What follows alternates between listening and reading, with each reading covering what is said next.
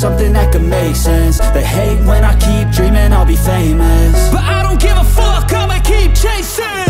I got all this potential that's deep inside of me, but they hate when you're successful cause they try to be. They sit there being judgmental because you're trying things, and they just want you to settle and do the right thing. So get a good job, don't slack off. Wake up every morning, make a good impression on your boss.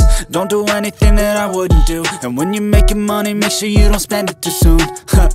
Fuck that, I'll do what I wanna do. I got a different path from everyone and that includes you. Who are you to tell me how to live life? In these times it feels like nobody's right, yeah. So I'ma figure out what else we succeed, and then invest all of my time into that and proceed.